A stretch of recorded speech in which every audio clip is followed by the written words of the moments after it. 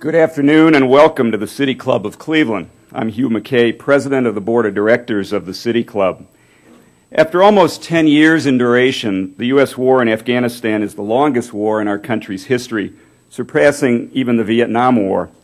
It is now costing U.S. taxpayers over $100 billion per year, more than the projected annual cost of the new U.S. health care program. And there is the incalculable price tag of thousands of American and allied personnel killed or gravely wounded. So the investment and sacrifice by America in this war in Afghanistan is enormous and has sparked profound debate. President Obama has increased America's investment while referring to, quote, fragile but reversible, unquote, progress in the war. The President has been accused of moving the goalposts and waging a, quote, war of Obama's choosing, unquote, and repeating mistakes of Vietnam. In short, while there's unanimous support for our troops, there's a storm of controversy about whether, how, and how long we should remain in Afghanistan. Today's speaker, Matthew P. Ho, has been in the eye of this storm. Mr. Ho is a senior fellow at the Center for International Policy. He's also the director of the Afghanistan Study Group, a network of foreign and public policy experts focused on Afghanistan. Prior to his current position, Mr. Ho spent 2 tours of duty in Iraq, including as Marine Corps Company Commander. When not deployed, Mr. Ho worked on Afghanistan and Iraq policy and operations issues at the Pentagon and State Department from 2002 through 2008. In 2009, he was appointed the senior civilian representative for the U.S. government in Afghanistan. In September of that same year, Mr. Ho resigned his post to protest the strategic policies of the United States in Afghanistan. In so doing, he became the highest-ranking U.S. government official to renounce our foreign policy in Afghanistan.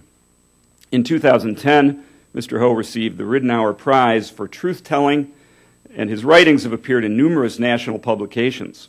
Please welcome to the City Club, Matthew P. Ho.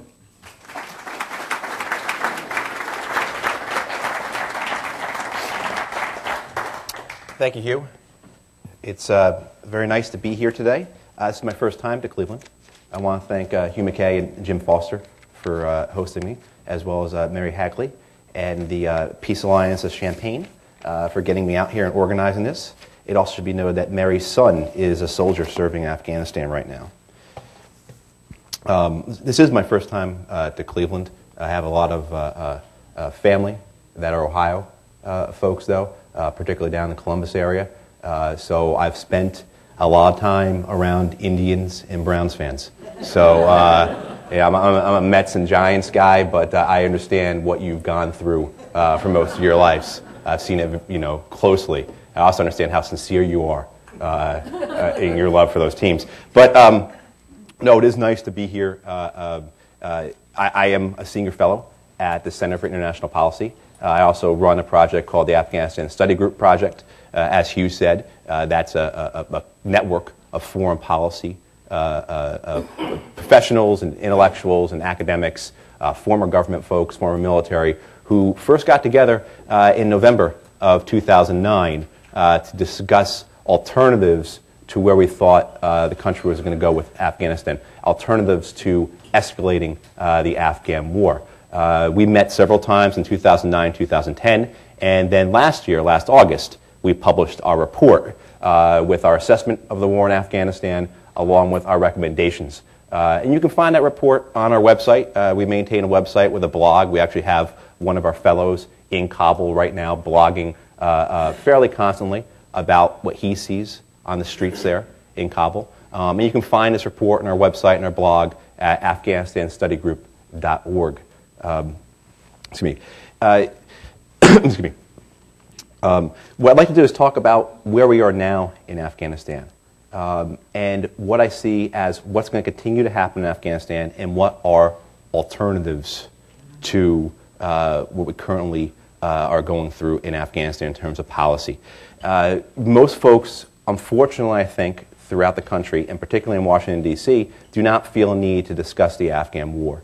After June 2011, end of June, when President Obama said we're going to begin bringing home troops from Afghanistan, we'll bring 33,000 over the next 14 months, back from Afghanistan, I think most people thought that that's the end of the war, that no need to discuss it any longer because the war is de-escalating and that 2014 is going to be here and the war will be done. So no need to talk about it. And that certainly is the climate in Washington, D.C. And there certainly are other issues that must be discussed. We have terrible unemployment in this country. We have a housing market that has not recovered from one of the worst boom and bust cycles ever. We have a horde of other issues. I mean, we just had an earthquake in Washington, D.C. I mean, so there's all kinds of things to talk about other than the Afghan war, because in a lot of people's minds, the war is ending. And unfortunately, if we keep with the current policy that we have right now, if we keep with the actual current strategy of how we actually work in Afghanistan, what we're actually doing in Afghanistan, how we're taking sides in a multi-sided, multi-layered civil war, what we're going to see is that 2014 is going to show up, and we're going to be in the same conflict, the same war that we are in right now. Now, unfortunately, we don't have a time machine, right? We would do a lot of things differently if we did. I'm assuming the president would probably get in a time machine and go back to 2009 and make a decision differently on the Afghan war. Rather than escalate it, he would find a way to de-escalate it and disentangle himself from the war. Because what we've seen, how I like to describe it, is in 2009, when the president was making this decision on what to do with the Afghan war, whether to disengage and de-escalate or to escalate it, we were about waist deep in quicksand. Okay? With the escalation of the war, with the addition of 70,000 more foreign troops to the conflict, and literally tens upon tens of billions of dollars more. And one of the things to note is that the foreign money that is being spent in that country, the waves upon waves of billions of dollars in the third poorest country in the world, is having just as much a damaging effect, is causing as much of an escalation of the conflict as the presence of foreign troops or any other factor. But I think what you've seen is that at 2009 we were waist deep in quicksand, and now we find ourselves chest deep, okay, in quicksand. One of the problems is that over the last couple of years there hasn't been valid alternatives. There hasn't been valid opposing voices. The president, if anyone has not read Bob Woodward's book, Obama's Wars, I recommend you do so. It gives a first, through Woodward's eyes, but also many accounts from primary sources of the decision-making process in escalating the war. And you see that the president was never really given any other options other than you can escalate the war small, medium, or large, Mr. President. Okay, so that's one of the problems is he wasn't given any other choices, no alternatives. And so now we find ourselves in a position where the war is by any measure larger, by any standard worse, and it has grown from being an insurgency and a conflict that a couple years ago was mostly confined to the south and the east of the country to a conflict that now has spread throughout the country and that you find moving and growing in the northwest and the urban areas as well, among folks who a couple of years ago wouldn't have been part of the insurgency. So what you've seen over the last couple of years is a weakening of the Karzai government, a weakening of the political process, a growth of the violence, and increased support for the insurgency throughout the country. But I want to get back to my organization real quick, the Afghanistan Study Group. We generally agree, and in our report we say we agree, with the President's goals for the United States in that part of the world. The two goals for the United States are the destruction, defeat, deterrence, etc., of al-Qaeda and affiliated terror groups, and the stability of Pakistan because of its nuclear weapons. By any measures, we see that the current policy in Afghanistan either does not address the threat from al-Qaeda, because al-Qaeda is simply not there, and that's something we'll get into a little later, or has a counterproductive nature by making things in Pakistan much worse. I don't think there's anybody in this room or anyone listening who would say Pakistan is in a better place now in 2011 than it was in 2009 or in 2005 or in 2001. So what we see is a policy that is ineffectual against a real threat, al-Qaeda and affiliated terrorist groups, and counterproductive in terms of achieving our goals of regional stability, particularly with regards to our concern for the safeguarding of Pakistan's nuclear weapons. So we basically have recommendations that we put out. There's 5 recommendations. I won't go into detail here on them, but the primary thing is political reconciliation. Understand that what is occurring in Afghanistan is a war that goes on, has been going on since the mid-70s. That's multi-sided, multi-layered, and that needs to be political efforts at local, national, and then also on the regional level amongst Afghanistan and its neighbors in order to bring about any type of stability. We also recognize that the fight against al-Qaeda is not taking place in Afghanistan. Al-Qaeda is an organization that is composed of individuals in small cells around the world. It numbers, at the high end, the estimates are 4,000. I think that's probably generous. It's probably closer to 2,000 maybe, worldwide, in a Muslim population of 1.6 billion. And if you look at the nature of their attacks, again, and the way they operate, again, through individuals in small cells that are connected by an ideology, that are connected through the internet. Okay? Al-Qaeda is an organization that works and floats like an ideological cloud. Okay? So having troops in Afghanistan or having troops anywhere in the world is not going to affect an organization that is more like a criminal syndicate, okay, than it is any type of organization that you'll defeat with brigade combat teams or B-1 bombers, okay, or Tomahawk cruise missiles. Okay, it's an organization that needs to be addressed through intelligence and law enforcement means as opposed to occupying foreign terrain. So where are we at now in Afghanistan? If you look at 3 separate areas, if you look at the military situation, the political situation, and the economic situation, you see that it has gotten worse. Militarily, at best, we can say we're in a stalemate. And I think that'll be the case for years to come. Even if we put more resources into the conflict, we will be in a draw or in a stalemate for years to come. If you look at any standards for the violence, any of the metrics out there, it's just as violent for American forces as it was in 2010. Over 300 Americans have been killed this year. Well over 3,000 have been wounded. That's one of the things that folks, I don't think, recognize about or realize about the war is that we have a ratio of close to 10 to 1 in terms of wounded to killed. In previous conflicts, it was 3 to 1. So that kind of hides the severity of the fighting that's occurring right there. It's the deadliest war so far for civilians. I mean, deadliest year of the war for civilians. Okay, we'll see 2011 be a record for civilian casualties, just as 2010 was, just as 2009 was, et cetera. We also see that the insurgency's financial, logistics, and operational chains have not been broken. Despite the reports coming out of our headquarters in Kabul or coming from the Pentagon that we have broken the momentum of the Taliban, you do not see that in actuality. Okay, you see their operations are just as intense, their tempo is just as high as any year previous. In June of this year, our Department of Defense reported that there were 1,600 IEDs, or improvised explosive devices, roadside bombs or small bombs that are put to hit our troops when they're walking. 1,600 in the month of June. Okay, that comes out to 53 a day. That's a record for this war. All right, so 53 times a day, the enemy is putting bombs into the ground trying to kill our troops that we know of. How many do we not find? How many is it because like an Afghan bus hits it and goes up in flames, and we don't know about that? Okay, but 53 times a day, they're able to put bombs into the side of the road.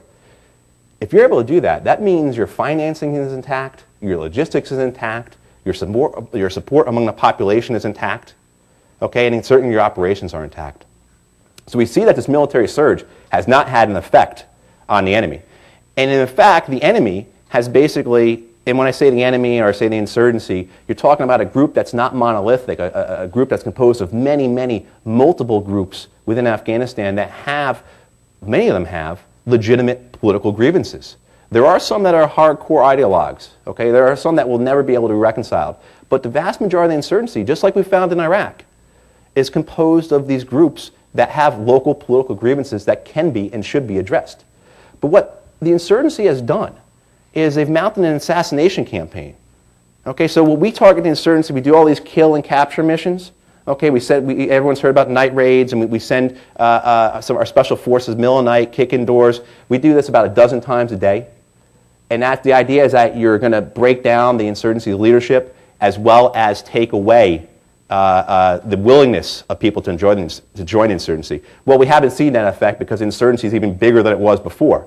What the insurgency has done on its side, though, is they've recognized that, and now we're going to talk about the political situation in Afghanistan, is that the Afghan government, it's got a shell or a veneer of democracy over it. We've held two incredibly fraudulent elections, two elections that were completely stolen. And that's a fabric or a shell that falls over this government. But what is the government really? The government really is a corrupt patronage network of individuals.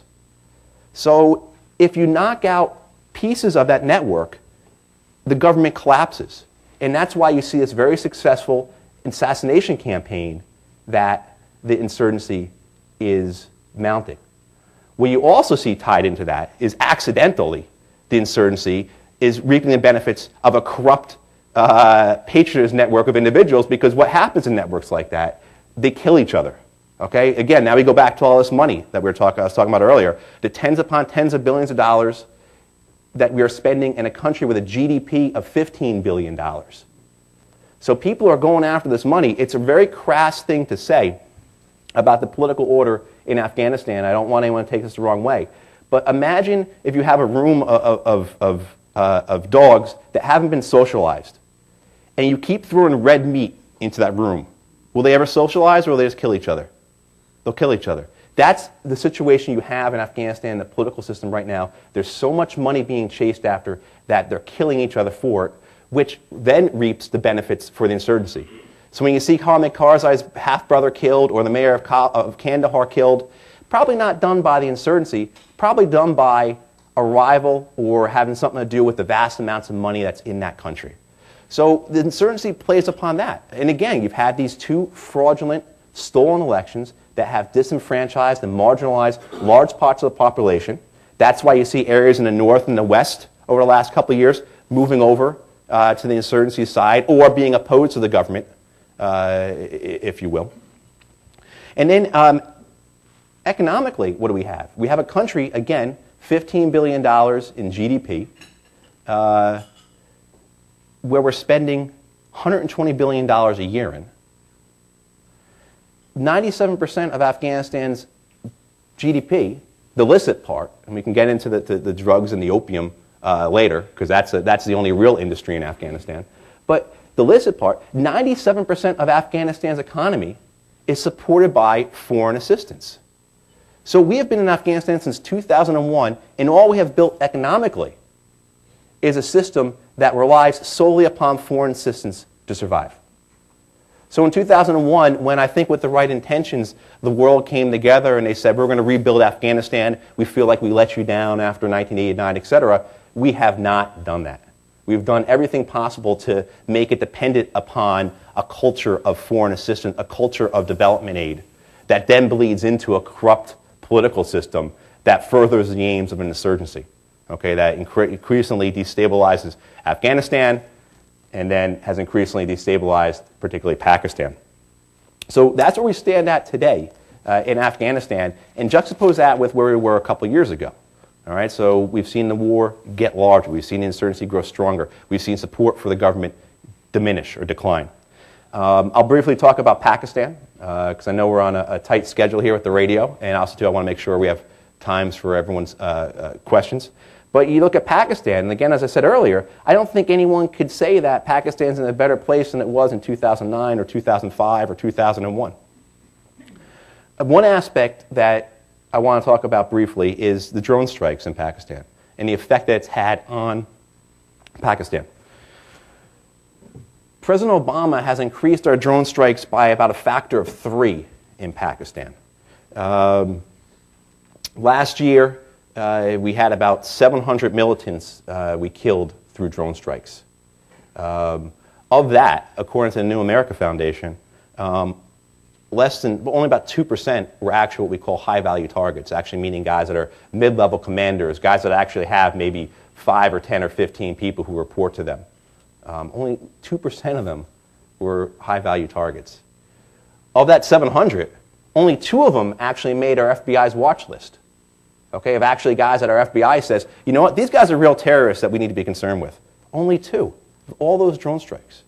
Okay, now you have competing numbers in terms of how many actual civilians are killed. I would tend to fall, just upon my experience, both Iraq and Afghanistan, and being an amateur military historian or whatever, just basically a history nerd, that the number of civilians killed is it's much more towards the higher numbers than it certainly is towards our government's incredulous claim that we've not killed any civilians in Pakistan via drone strikes. So what do you get then? Well, you have this situation where you have a movement like the Pakistani Taliban, which didn't exist, really, in the form that we now see it until 2004, 2005.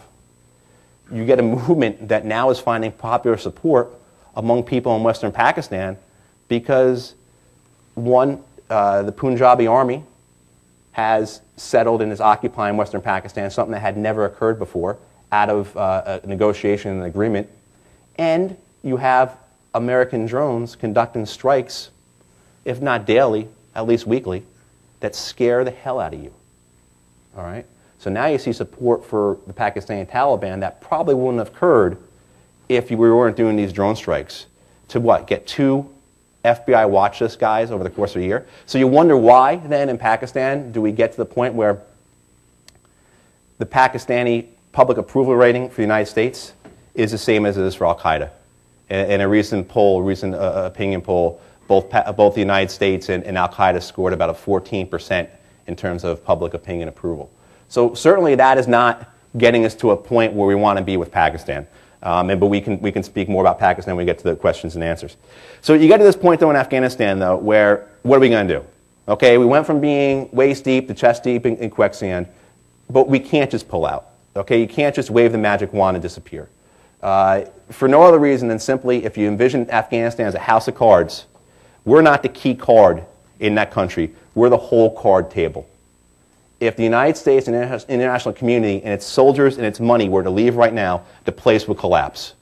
And there's a dozen reasons why we don't want that.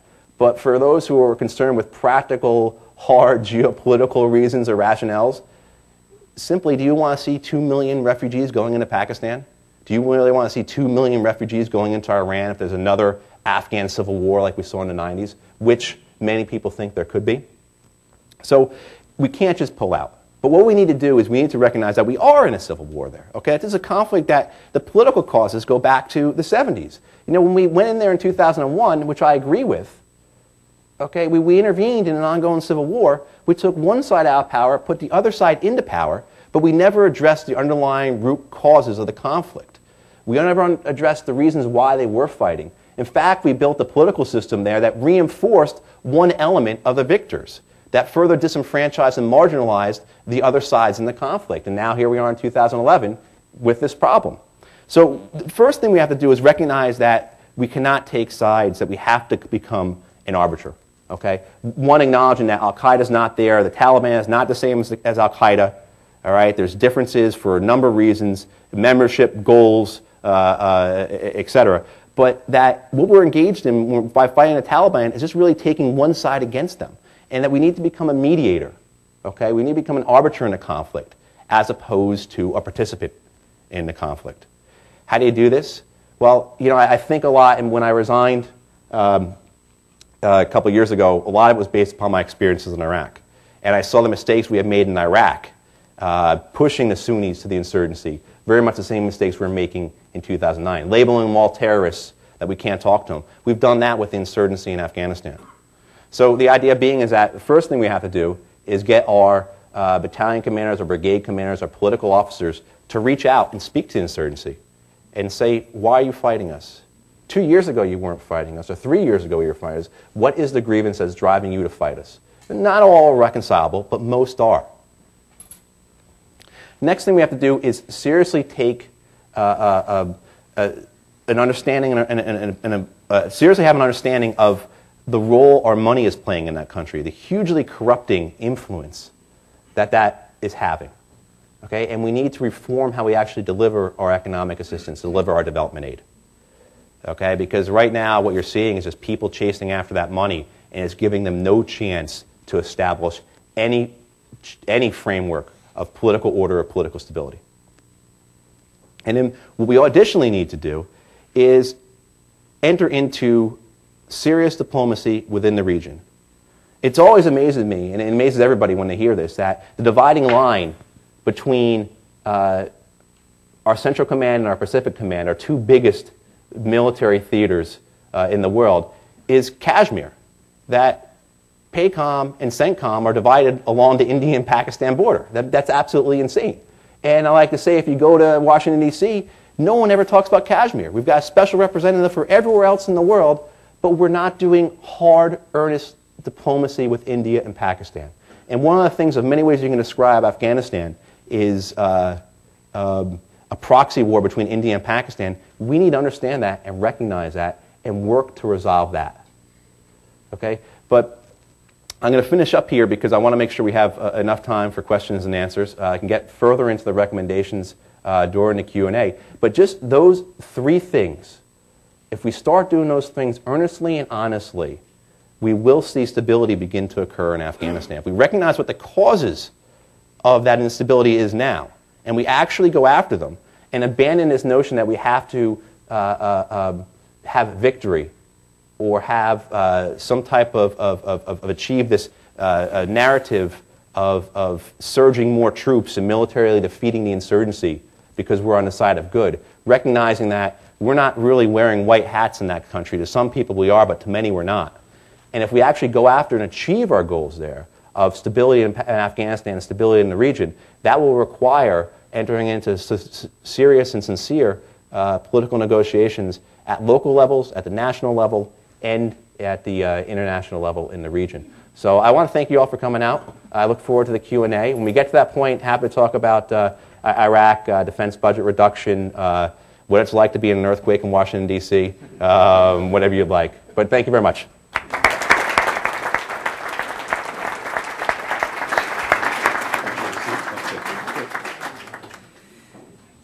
Today at the City Club of Cleveland, we're listening to a Friday forum featuring Matthew P. Ho, Senior Fellow at the Center for International Policy. We will return to our speaker in a minute for the traditional City Club questions. We encourage you to formulate your questions now, and please remember to keep them brief. In 2012, the City Club of Cleveland will turn 100 years old. We're planning a number of centennial events and will be actively soliciting support from the community through our campaign for a new century. Our celebration will begin on October 10th of this year with the Conference on Free Speech at the Allen Theater. To learn more about the 100th anniversary events, visit the City Club website, www.cityclub.org/100. We welcome all of you here and those listening to WCPN 90.3 FM, WCLV, WTAM, or one of the many radio stations across the country. Our television broadcast partner is WVIZ PBS Idea Stream. Television broadcasts of the City Club are made possible by Cleveland State University and PNC. Our live webcast is supported by the University of Akron. We're pleased to welcome guests at tables today hosted by Baker Hostetler. Thank you for your partnership. Today's forum is the Aaron H. and Ruth S. Zychik Memorial Forum, established with a generous gift from the estate of Aaron and Ruth Zychik. Thank you for your support. We're also pleased to welcome students who are here as part of the City Club student program. Participation of these students is made possible by a generous grant from the Fred E. Scholl Foundation, Bernard L. Carr, chairman. With us today are students from Hawkins School and John Hay School of Science and Medicine. Will students please stand and be recognized?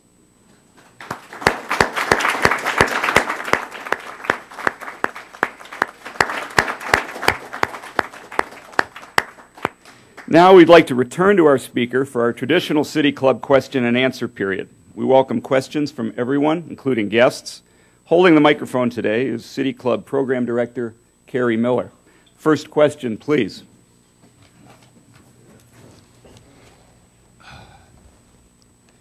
Mr. Ho, except for the fact that Pakistan has nuclear weapons, what was wrong with, after 9/11, just going in there and bombing the heck out of Afghanistan and leaving them rotten? I mean, what do we have to waste all of that? You know, okay, we're in the oil business, but what, you know, just do it and get out and forget it. What's wrong with that? Yeah. Well, I mean, first of all, just bombing wouldn't have worked. It hasn't worked. We knew that in World War II. I mean, you watch, was it Fog of War, with McNamara did before he died? He talks about how we knew the bombing campaigns weren't working in Germany and Japan. Didn't work in North Vietnam. No reason to believe just bombing would have worked in Afghanistan. There's a lot to be said about what happened. Certainly, I don't think with Afghanistan, if we hadn't gone to Iraq, it would have been any better. And I say this because I don't think that if we had put 140,000 foreign troops in Afghanistan in 2003, 2004, we would have just been in this situation in 2005 that we are in now. Okay, that we didn't understand that there's a civil war occurring there that has legitimate grievances with many sides, many layers, etc. But to your point of just why didn't we just abandon it and just go in, scatter Al-Qaeda, and then chase Al-Qaeda around the world, in an intelligence and law enforcement manner, which is the right way to go after Al-Qaeda.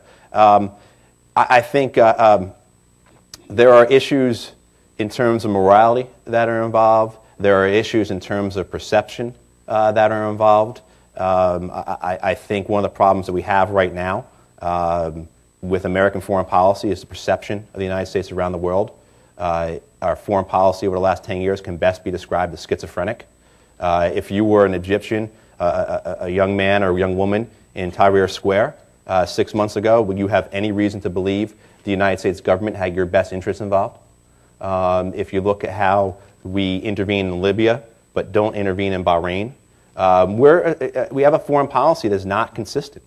And so there are aspects of that I think were understood at the time, that we have a duty to do this. We have a role in the world. There are also those who actually believe that that's the right and appropriate thing to do, is to try and build nations, is to try and create societies that are more in tune and more in harmony with the world community. I don't concur with that. I think every nation has to build itself on its own.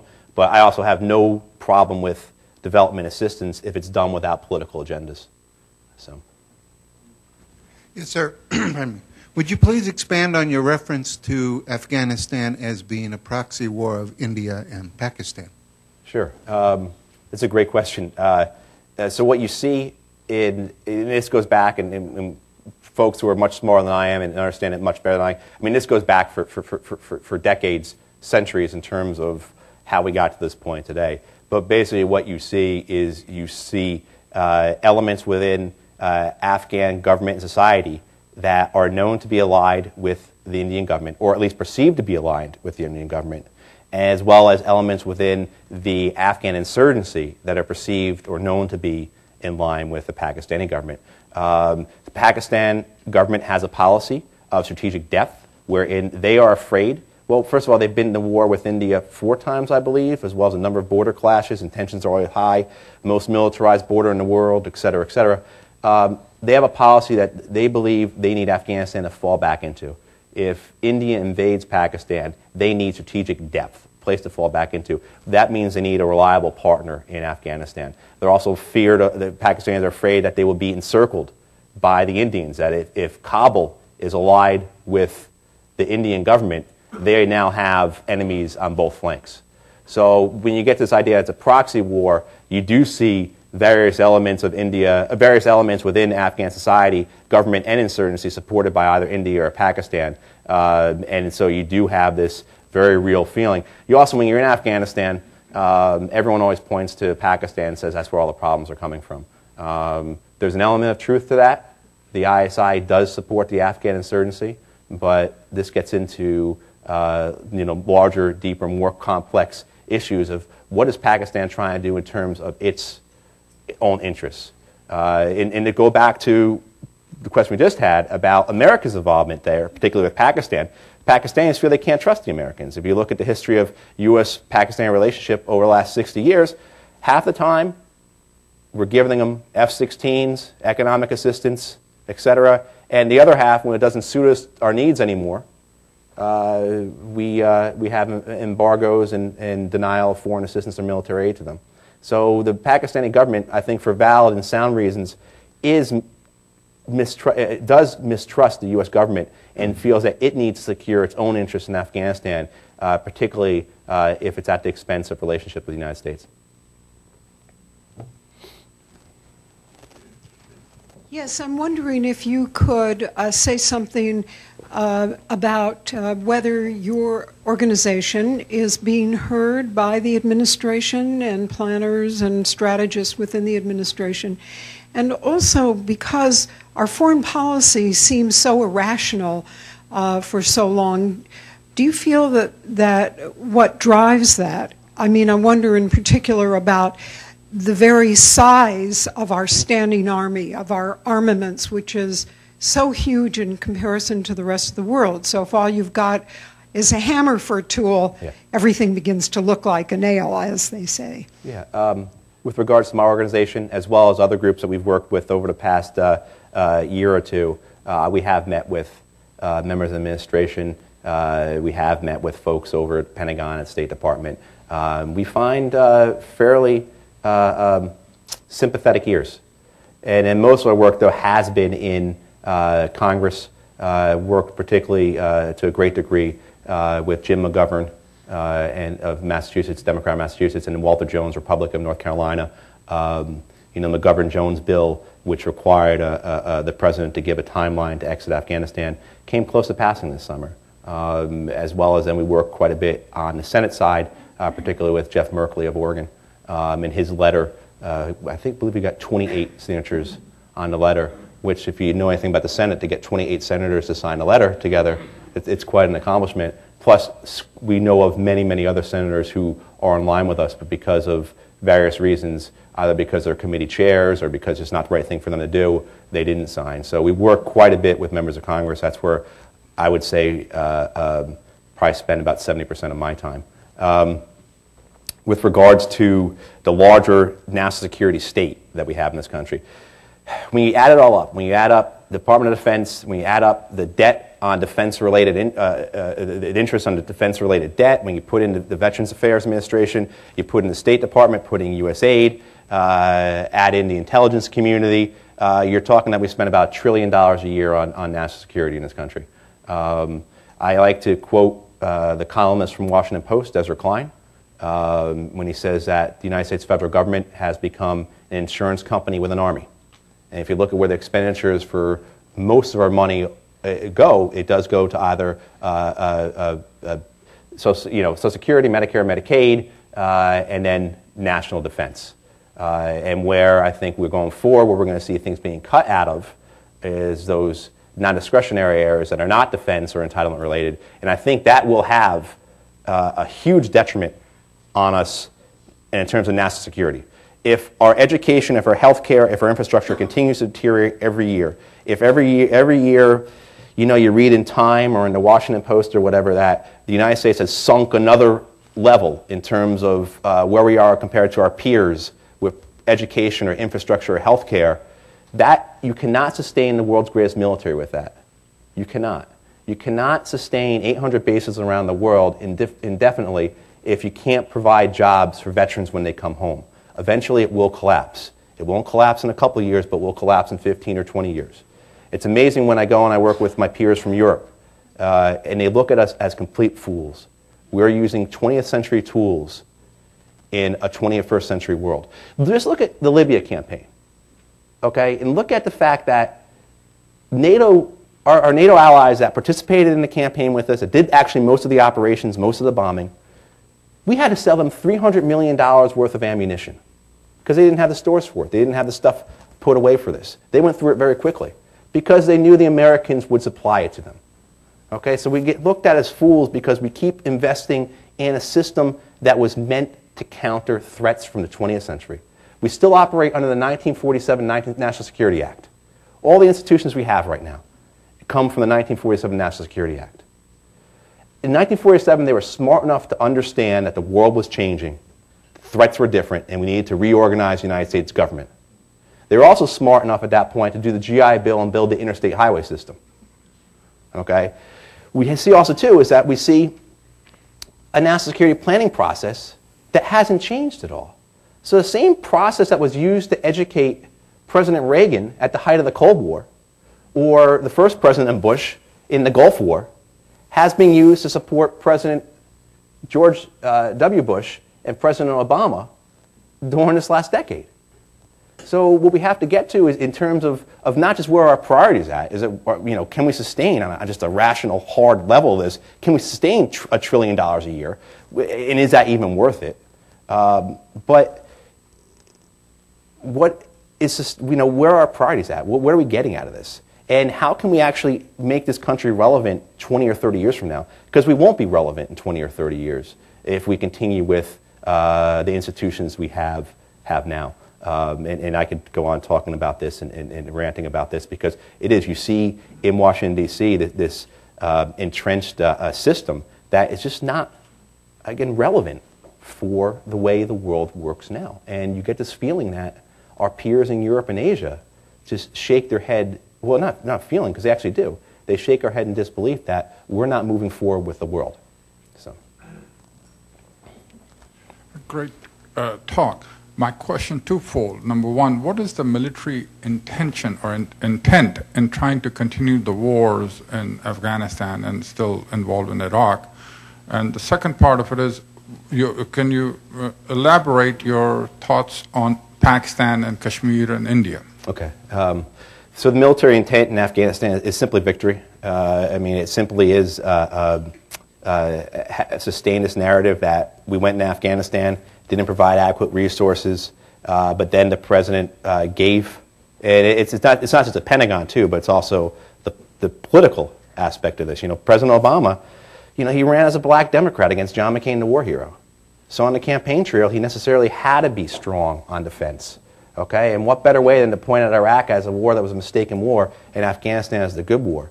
The other side of it too, then, is the Pentagon. No one's going to give them credit really for victory in Iraq, but Afghanistan, yeah, you can make the argument they didn't have the resources, and now they surged and now they won. So it really just comes down to nothing more than that, just a political desire to have a victory.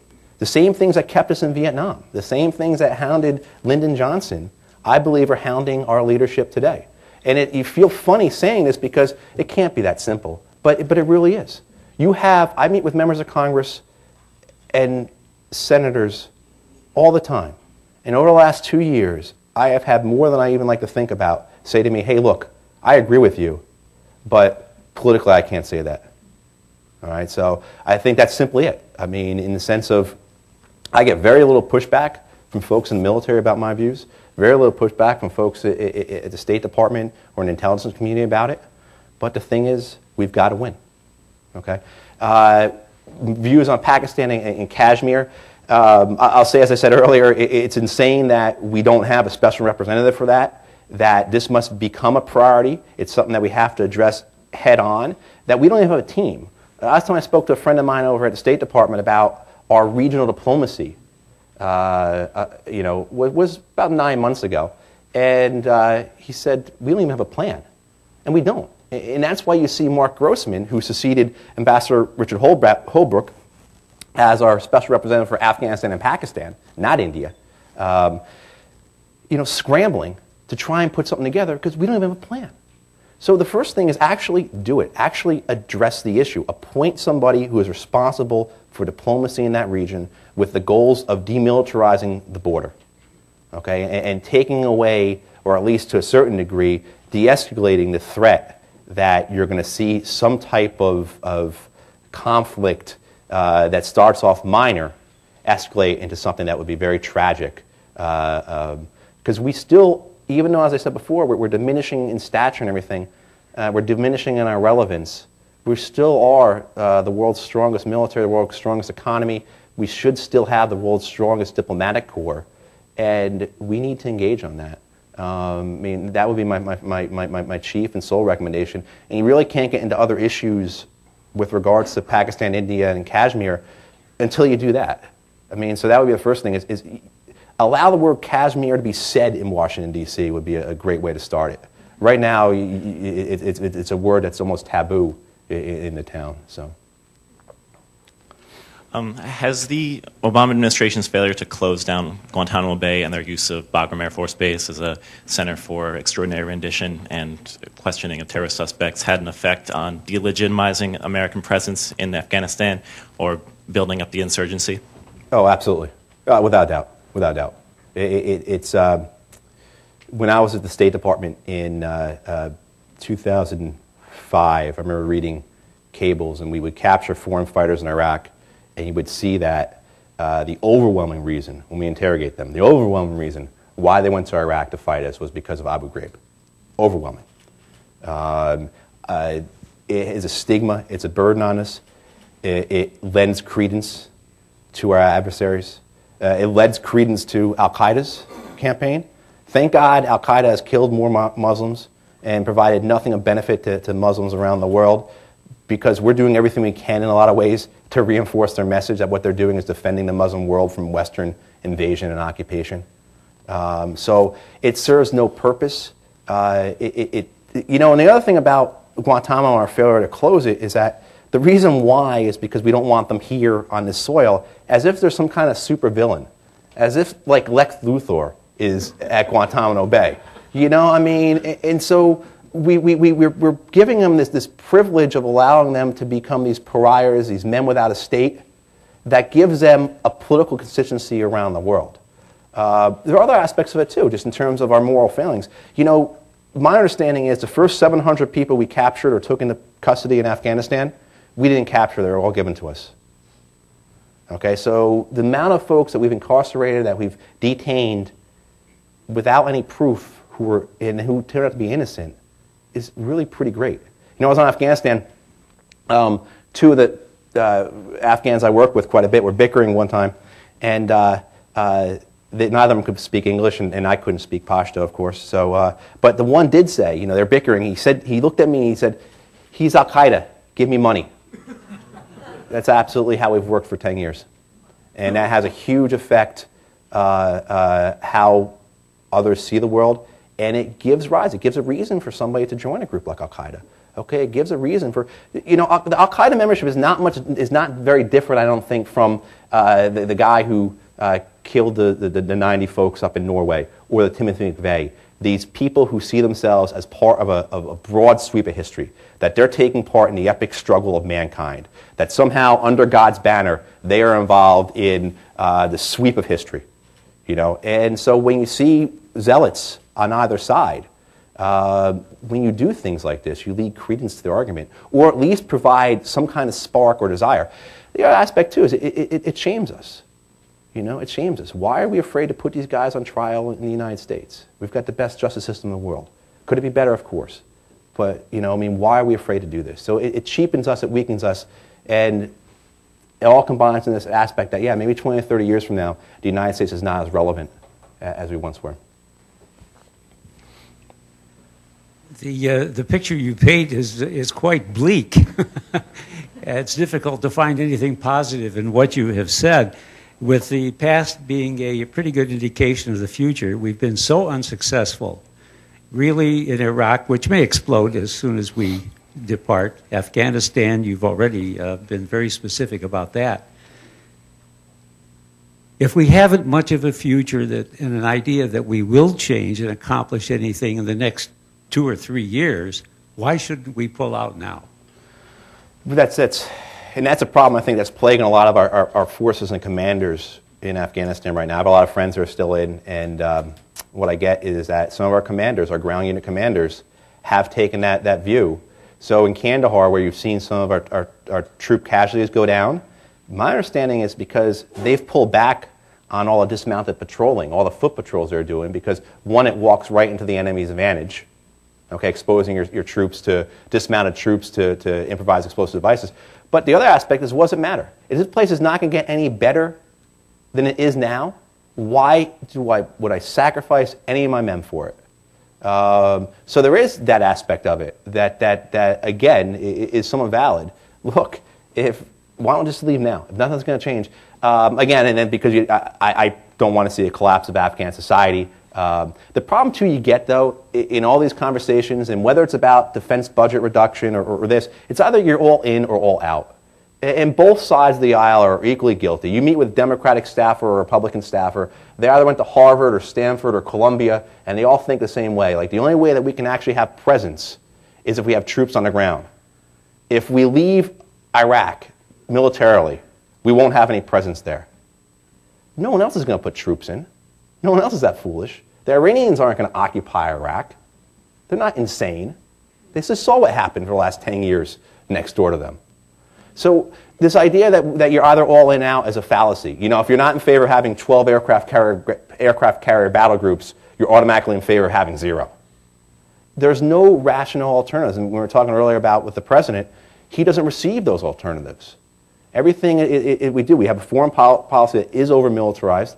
I think some of the best spokespeople about that, in terms of why we need to demilitarize it, are actually military officers, because they see an overextension, an over-reliance, and a counterproductive nature by only relying on the military.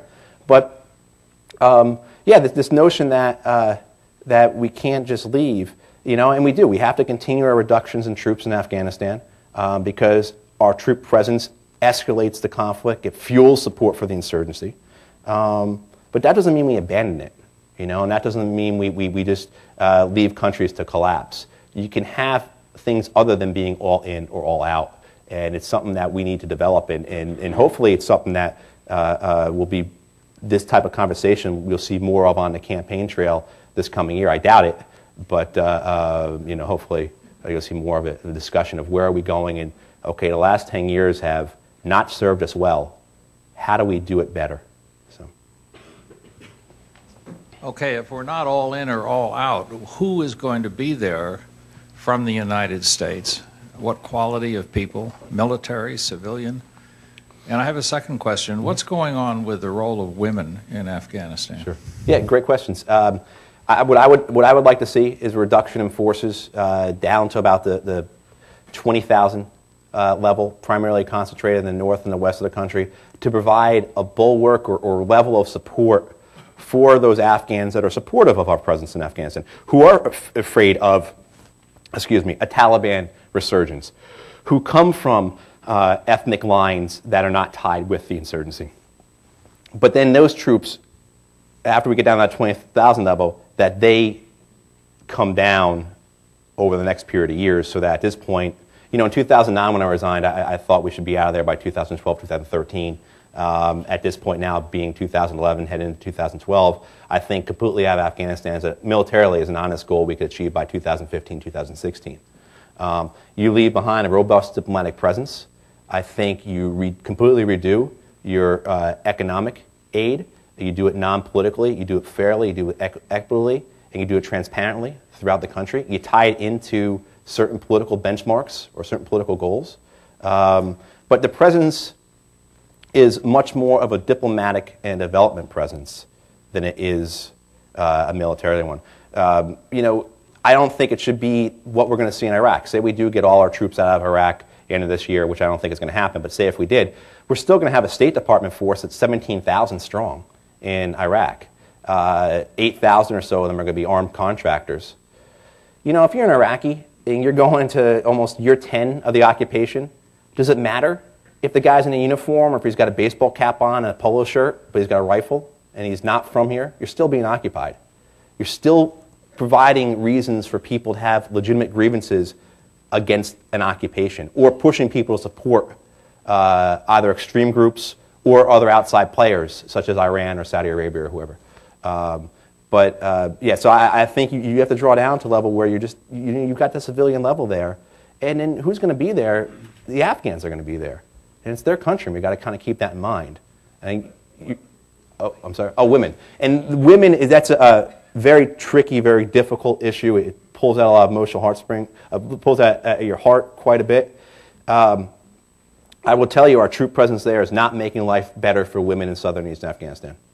That a woman in Afghanistan, in particular parts of Afghanistan, say south and eastern Afghanistan, is more concerned with her children being killed by a roadside bomb, or her children getting caught in the midst of a gunfight, or her children or her house getting hit by a bomb, than she is about her kids going to school. So the first aspect has to be ending the violence or reducing the violence.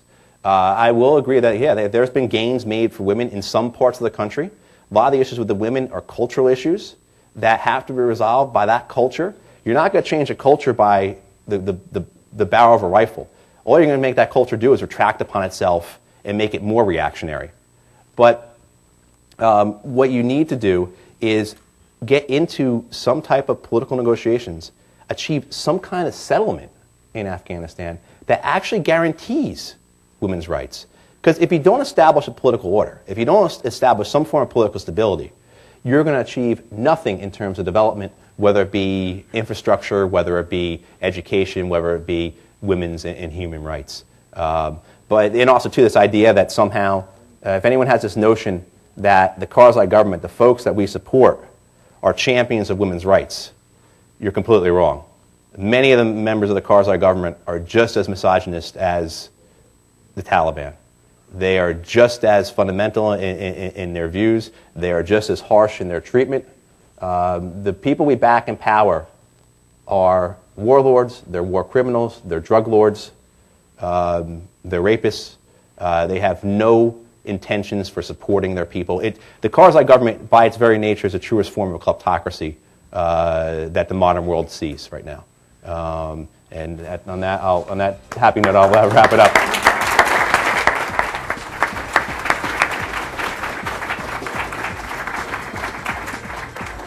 Today at the City Club of Cleveland, we've been listening to Matthew P. Ho. Thank you, Mr. Ho.